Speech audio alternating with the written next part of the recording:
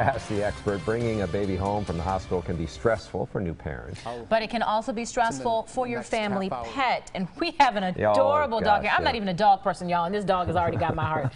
But we have the Humane Society Education Manager, Lori Nolan, here to talk about what the best practices are for bringing your baby and your dog together. Absolutely. So is there anything the family can do prior to bringing the baby home?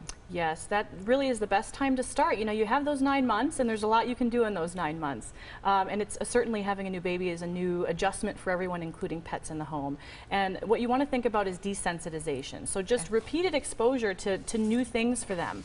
You know, when you think about it, little humans are so different than us. You know, they look different, they sound different, they smell different. So exposing your animals to as many of those things as you can early on is going to be important. Sounds being a big one, and that can often be the most frightening thing, you know, for animals and people with a newborn is just the noises that they make. So exposing them to those things is great. I can't imagine any problems with Vanessa and any newborn coming into the house. That's right. But once you know, mom's delivered, now you're coming home. What are those steps that you take during that transition? Yeah, absolutely. The big anticipated homecoming. What you really want to do first is bring something home that smells like the baby. So maybe a receiving blanket that they were wrapped in, or even a hat that was unwashed. You know, our animals identify us more by smell than they do by sight, so let them get used to that smell, but also make sure when mom does come that she comes home first and comes in for the first greeting, because she's been away the longest. You want to get that extra energy and excitement out by mom coming in, then bringing baby in, letting the animal approach, and just reward them for positive behavior,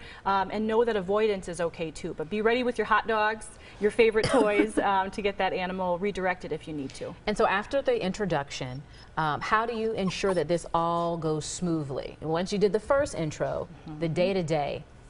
It's all about maintenance and persistence. You know, if you can, keep the routine as close to normal as possible. And we all know having a newborn means big demands on your time, but when you do have the time to spend with your pet, make sure that it's really quality time. Quality over quantity, we say. And be ready, you know, with new toys, enrichment things to keep them active, and just make sure that it's around baby too. When they get praised when baby's around, they understand that good things happen. And just we quickly, have 10 seconds. We have to show Vanessa's face. Well, let's do that, but just one quick question on this. But, you know, will you know something in the first 24, 48 hours, and if things are not going well, you know, what do you do? Yeah, well, I would say first be patient and know that if the reaction is not as you wanted it to, give it time, but also there's behavior resources. The Wisconsin Humane Society has a great team you can call for phone counseling or in person, and just give us a call if you need some extra help. All right, and if you need a dog, Vanessa says she is ready to come into your home, huh, Vanessa?